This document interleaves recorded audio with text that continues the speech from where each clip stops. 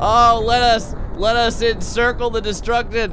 Oh, it's a beautiful menagerie of twisted metal and sadness. Hello everybody, GrayStillPlays, and we're back with more BeamNG.Drive. No time for BS. So real quick, I wanted to do a little bit of a destruction episode this time, just to kind of show up a little bit of the various little changes in the damage and there have you. Like I said, I feel like the damage is a little bit more appropriate now. So over here we have old Gabe's Constructions. He's going on vacation. He's got his brand new camper out here. Now the one thing you'll notice about this camper is it is very well outfitted. Very cool. And all of this is like its own little area. So all this comes apart whenever it breaks, whenever it crashes. You'll see right over here we got a stove. There's a gas top stove right here. Sink area. Very lovely. This is my cribs episode. I don't really have that much money though, so all we get to live in is this this little camper here. It's not such a bad camper though. Got a little couch love seat kind of combo. I guess this is like the I don't know, like the breakfast nook over here. Now is there anything past, oh my god, is there anything past here? Ah, the toiletry area. We've got your little porta-john. You've got a little bath area right here with a shower as well, and then a sink. I actually did the inside of this up surprisingly well. I would be surprised if there's like, I was wondering if there was things inside the cabinets, like some, I don't know, some SpaghettiOs or something. Anyhow, old Gabe's hanging out here, no big deal, but there's one issue, and that's right over here. There is not one, but two sets of molasses sitting on the opposite side of the field here. Again, this is the extreme crash test site. A lot of really cool stuff here. Maybe we'll wander around it a little bit. But the very first thing that we need to get going is to see what happens when these two huge behemoth bastards meet in the middle with old Gabe sitting here trying to have a good day on his vacation. All right, let's go ahead and get rid of the UI here for this. You'll notice if we go way down here, the molasses are starting to make their way to the middle. Now these things aren't really speed demons or anything like that, but they get up enough speed to do quite some little bit of damage. Once they get pretty close here, we're gonna go ahead and slow things down, and we're gonna start adding more vehicles in the middle to see just how much damage we can cause. Let's go ahead, folks, and start slowing things down. Let's get a look at this from Gabe's perspective. Right now, Gabe probably shitting himself as he looks into the face of death. Here we go, boys. Let's check this out. I'm gonna slow it way down here. Oh yeah! Oh, look at that. Just, it's gonna these two vehicles going head to head is really something else. We probably just disabled both those vehicles there. And what has become of Gabe sitting in the middle of all this? Well, first things first. His camper, well, the suspension, I don't know if I can call it the suspension. The wheels are still there. That's probably, in fact, the floorboard of the, the floorboard of the camper is probably the thing that is the most in one piece. So here's what's left. We'll just kind of take a real quick look at how old Gabe's ride is doing. Just a little bit of smoke coming out here. You can see where the wheel climbed up on the top of this thing and just started walking all over the engine. In fact, we can see quite a bit of the engine here. Looking at the alternator right over there. I guess you could say the bed of the vehicle still mostly in one piece. Ladder rack kind of got knocked over, and there is the camper, or what's left of the camper. Let's go ahead and set up a couple more vehicles to get all these things sandwiched between these two huge creatures. All right, we're back. Now we got a couple other vehicles set up here. I decided to put a couple of fifth wheels in here.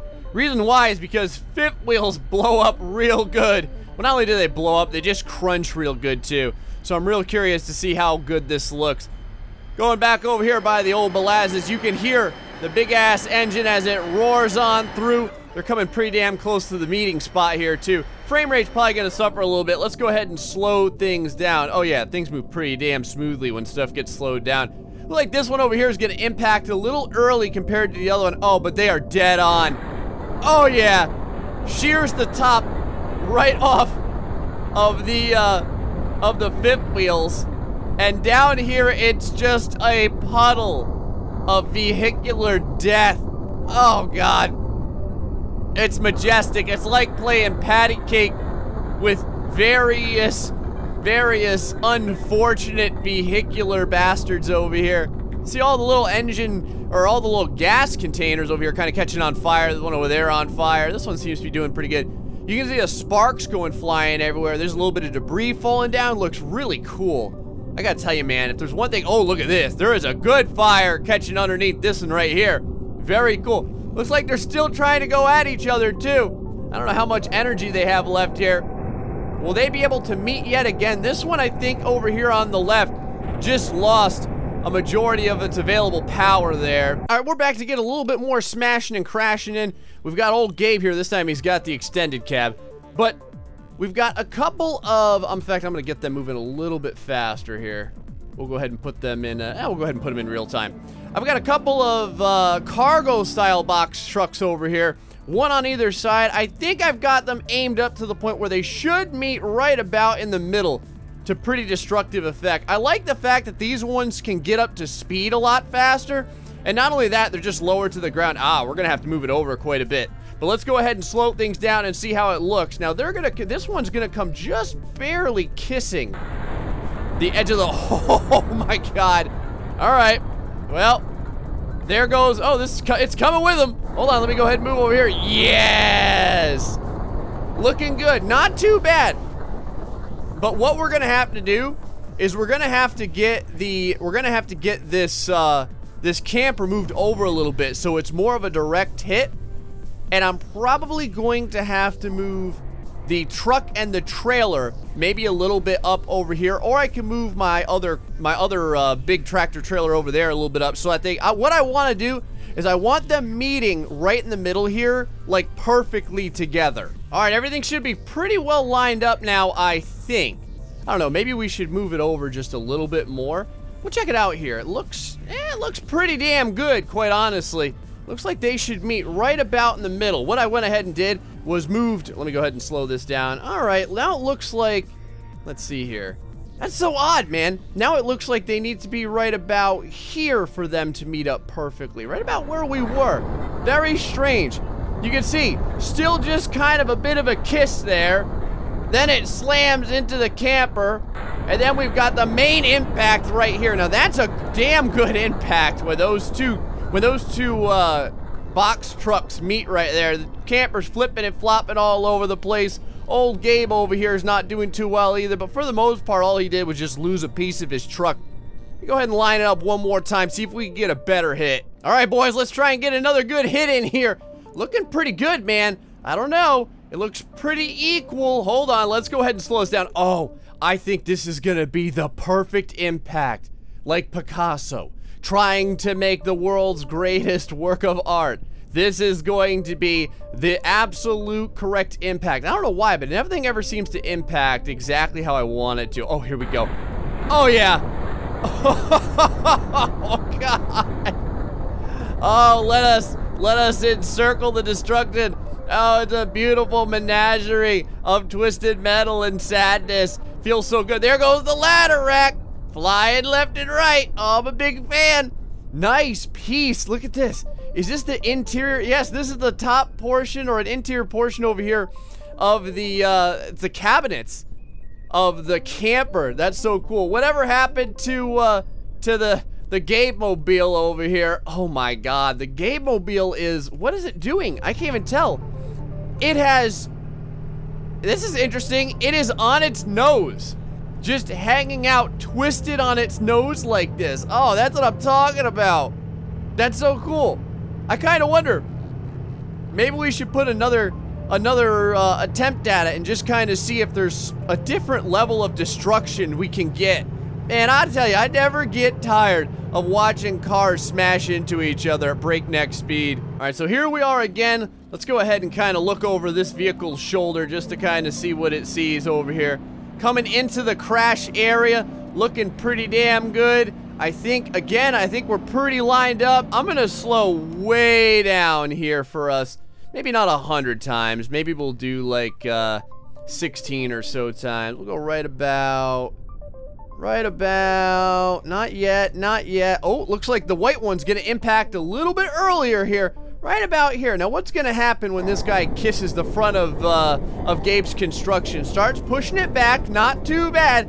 But these two big old tankers are gonna want to meet in the middle. Man, I just love how it just turns to mush. That freaking trailer just disintegrates. It's so great. You can tell it's made out of particle board and nothingness as it folds like it's not even there when these two big rigs kind of come into the middle. These aren't really even big rigs, so to speak. They're just kind of box trucks, but there's enough weight behind them to where they do a lot of damage. All right, let's just put two other cars on the outside, like a little bit of padding for old Gabe here, and see if that can absorb some of the damage. All right, I thought I'd get a couple of sporty looking cars over here. Got the old Hirochi over on this side. Looking pretty cool. Cool looking cars right there. Now we got the two big rigs kind of moving in, or cargo trucks, whatever you want to call them. Should provide a little bit more padding when they impact Gabe and his camper mobile there as he goes on vacation. How's the spacing looking? Oh, we're gonna get some definite impact over here first. This is gonna push the whole grouping this way. Now old orange over here has gotta stop it. Yes! Oh wow. That Hiroshi right there in the middle just kind of, I think that took the brunt of it. The roll cage though seems to have prevented quite a little bit of damage. I think the driver may have been okay in this instance. Not really that sure. In fact, let's take a look at just one more crash between this bunch of vehicles and see if we can get these twisted up anymore. Now, as usual over here, oh, this is weird. Look at how the wood is over here. Hold on, let me go ahead and fast forward things. Look at how the wood is all twisted over here in the camper. Looks like a freaking puzzle box or something. The two box trucks though still running. Huh, I'm pretty impressed. All right, last one. We're gonna get one last little impact in here and see how things look when everything collides. See how we're looking here distance-wise. Looks like we're gonna get a slight bit of an impact first over here. I'm gonna slow things way down for this so that we can enjoy every little bit of metal twisting action right there into the roll cage. Yeah, that roll cage protects big time. Let's kind of go over this way because this is gonna damn near go on its side. Oh, this is cool. The camper's gonna be riding. Yes, it's gonna be riding the box truck. Look at it just ramp up in there. Will they manage to meet in the middle? Nope, that was enough metal to keep them apart. Gabe's vehicle just gets, I don't know, like bent in half. It's scorpions over there. Meanwhile, the camper pieces are flying overhead. This Hiroshi did pretty good for the most part. I mean, I think it just got a little bit of an impact on the side front right there, right over here. Other than that, though, it appears to be doing fairly well. And again, this one mostly protected by the roll cage. So nothing, it doesn't really look that bad when it comes down to the damage. Holy crap, though. The way that, hold on. Look at the pieces of the camper, how far they've flown from the original location of the camper. Jesus Christ. Oh, that's awesome. I love this camper so much. I love how it just turns into dust. Well, folks, hope you enjoyed this little episode of BeamNG.Drive. Just got to see some crashes. Until next time, stay foxy and much love.